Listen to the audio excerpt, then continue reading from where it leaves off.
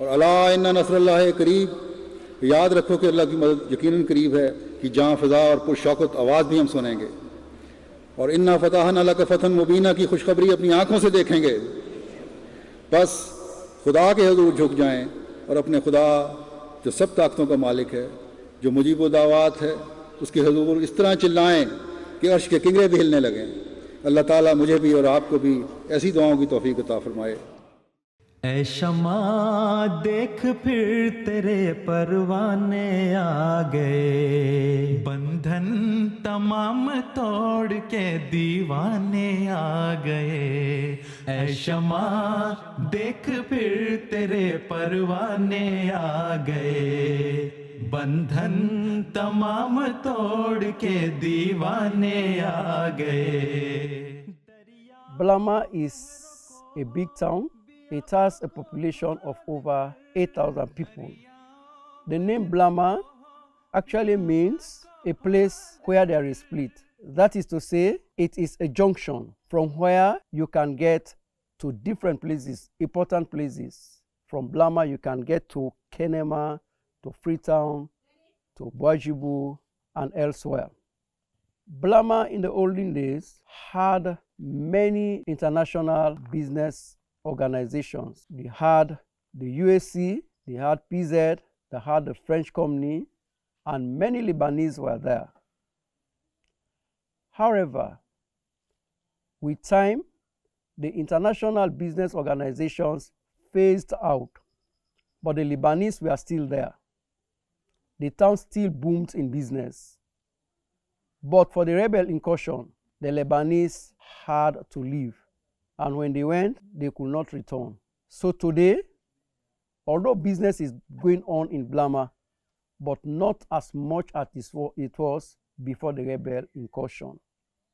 The main activities of the people of Blama is trade, that is, business people as well as farmers. आ गए गिर पड़ के तेरे दर पे है मस्ताने आ गए, ऐ शमा ऐ शमा. Of course, religiously, there are two main religious groups in Blama: Christianity and Islam. Of course, naturally in Blama, some people, although they may be Muslims or Christians, there are yet some that practice traditional activities. For example, they have some belief in witchcraft and some other,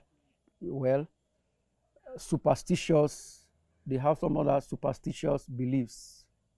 Ahmadiyya Muslim Jamaat reached Blama in the early 40s through Pakistani missionaries, two Pakistani missionaries, Maulvi Nazir Ahmad Ali and Maulvi Muhammad Siddiq, who were based in Bo. At one time, that was in 1942, they made a tour to Levuma and Bado. While they were returning from Levuma and Bado, they decided to have a brief stopover at Blama. In Blama, they obtained permission from the then paramount chief, Chief Lai Benya, so that he could allow them to assemble the people and talk to them. The paramount chief allowed them to do that. On that day, they were able to win over the heart of some people. They did not permanently stay in Blama, they returned, but they paid intermittent visit to Blama and then talked to the people. Later on, it was in 1951 that they decided to send a resident missionary to Blama.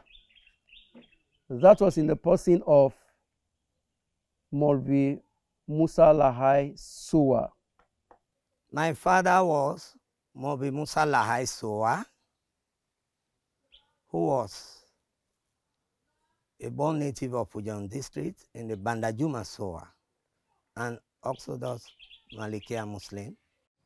Though he was an opponent, a bitter opposition to the Ahmadiyya Jamaat, but through the preaching of late Alhaji Nazir Ahmad Ali, my father was finally convinced to accept Ahmadiyya. There he signed Bayat and became an Ahmadi. When he came, he based at Lime or Futa, but the two villages are very close. There, he moved and then propagated the Islamic religion as well as Ahmadiyya to other parts of the small Bo chiefdom. From village to village, house to house, preaching the message. Even he went beyond the chiefdom, and a lot of trials, humiliation was going around him. People were even giving him place to sleep, giving him fines for calling azan, sometimes even driving him out of the village. But he undergo all those sufferings for the truth to prevail. So when my father continued his preaching, he met an elderly person who was Pafode Kuruma. He was an Ahmadi before, so he joined him in his preaching, and they later went to the PC, the paramount chief, and gave him the message. And the paramount chief, although he did not accept Ahmadiyya, but he realized the truth and became sympathizer. And through his influence, a land was allocated to my father. Well, the Ahmadiyya mission must have entered this chiefdom probably way back in the 40s during my grandfather, Paramount Chief Lahad Damia Benya. But it really got hold, I would say, in the 50s when my father was Paramount Chief at that time, from 1952. And the mission was given land, and they had built a mosque, and later on they built a school, and we had students attending the school that was built by the mission. It started back in the 50s. A very strong paramount chief from Simbaru Chiefdom in Boijabu, Paramount Chief Kenawa Gamanga.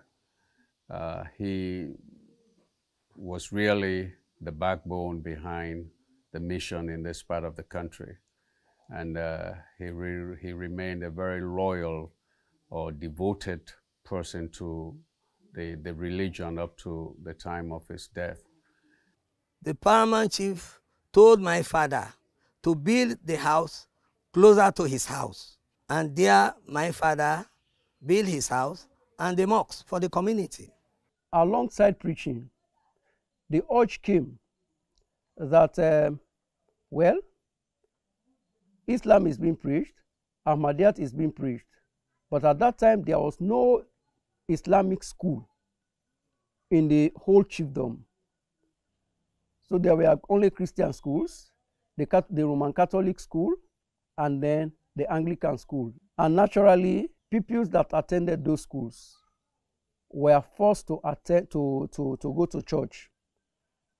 And for some, they were even converted to Christianity. Muslim parents did not want that one, since Maulvi Musa Sowa had introduced Ahmadiyyat and preaching Islam. They requested if a Muslim school could be opened. So since we don't have building for the school, so my father decided to open classes in the mosque. In 1963, the Ahmadiyya Primary School was started as the first Islamic school in the area. Because of the continuous preaching by my late father, a new convert, born native of Blama, by the name of Pa Ibrahim Jusu, coming from a well-known family. He and his family accepted Ahmadiyya. And later on, they donated a very big piece of land for the school and the mosques. Like in the case of the primary school, there was a need for an Islamic secondary school because only a Christian school run by the Catholic Mission was run as a secondary school in Blama and in the Small Boat Chiefdom as a whole. So, the Ahmadiyya Muslim Secondary School Blama started as the first Islamic secondary school in the chiefdom, in Blama particularly. And since then, the school is running there. The introduction of Ahmadiyyat is a big blessing for the Blama settlement and for the people of Blama as a whole. And the blessing is in different folds. Religiously, those people that have accepted the fold of Ahmadiyyat have dropped these superstitious beliefs, fetish activities, and those other things that are un-Islamic. Before accepting Ahmadiyyat, whenever any trials came my way, I used to go to the soothsayers to know the cause, and sometimes I used to curse those who had offended me. Later, I started taking advice from the imams. But now, Ahmadiyyat has taught me that we should put all our trust in Allah the Almighty and state all our matters to Allah in prayers. And that is what I am doing now. They said to me, as long as you have said you are an Ahmadi, you have to leave all your positions, which I accepted. I said to them, this leadership is only for this world and not the hereafter. I have to hold religion strongly. Apart from that, I was also a stakeholder in town. But since I accepted Ahmadiyyat, they have taken all the positions from me. Although I don't have any positions now, but Alhamdulillah, I am happy that I am a Muslim, and I pray that I die as a Muslim. Whenever I'm passing, people will ask me, you have joined that Jamaat, that's why it's not good though. You have joined that Jamaat, it is not good. It is good for you to come and pray with us. I say it is true, but I have to join that particular Jamaat because that particular Jamaat, whenever they talk, they make mention to the Holy Quran. Anytime they talk, they make mention to the Holy Quran. And I am going to listen to the Holy Quran. Because during the time when we are not Ahmadi, we are praying in the Malikiya mosques, most of the things were not openly revealed to us. But when I started praying with Jamaat Ahmadiyya, I started reading their books, I started following their doctrines, I saw a whole lot of changes in my life. Even then, until I completed secondary school, I went to college, completed college, but I was still eager for me to read the Holy Quran. So I started learning the Asana Quran.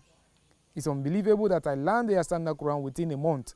Within 1 month, I completed the Asana Quran and I started the recitation of the Holy Quran. So joining Ahmadiyya motivated me to learn about the Holy Quran. Even those that are non-Ahmadis, they have learned from Ahmadiyyat, the teachings of Ahmadiyyat, the practices of the Ahmadis, and they have accepted, although they have not accepted Ahmadiyyat, some even openly say that we know the teachings of Ahmadiyyat is very, very correct, and therefore we are following what they are doing. For example, before Ahmadiyyat, people did not believe in calling Adhan. Okay? Now Adhan is called all over. Allahu Akbar, Allahu Akbar, Allahu Akbar, Allahu Akbar, Ashhadu an la ilaha illallah. over 80% of Muslims today fold their arms when they are praying, which they never did. And by that, they criticize even the Ahmadis. And to say Amin after Al-Fatiha, they never did. Today they are doing. And the kind of noise they made in the mosque after the Imam, those they have stopped. That is one benefit Ahmadiyya has brought to the people religiously. The acceptance of the practices of Ahmadiyya, which these non-Ahmadis had condemned before, and they too are practicing now, is an indication that Ahmadiyya is the true Islam that was introduced into the world by the Holy Prophet Muhammad sallallahu alaihi wasallam as prescribed by the Holy Quran. Alhamdulillah, by the grace of Allah, our Jamaat here have a center box, and members are attending their regular 5 daily prayers. Children are attending classes, the Asana Quran, the Salat, the Holy Quran, the religious knowledge. Alhamdulillah, and our activities is fully enforced. Parents send their children to attend classes, and children are eager. Even under rain, they come to attend classes. Assalamu alaikum wa rahmatullahi wa barakatuh. I attend the class every day and I read the Yasana Quran.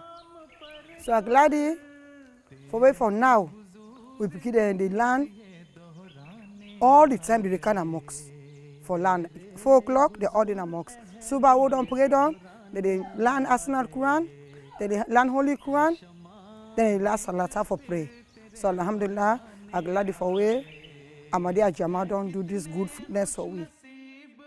उशाक़ Zafar अपने दिलों की आग जो भड़काने आ गए, अपने दिलों की आग जो भड़काने आ गए। ऐ शमा देख फिर तेरे परवाने आ गए, बंधन तमाम तोड़ के दीवाने आ गए। ऐ शमा देख फिर तेरे परवाने आ गए, बंधन तमाम तोड़ के दीवाने आ गए।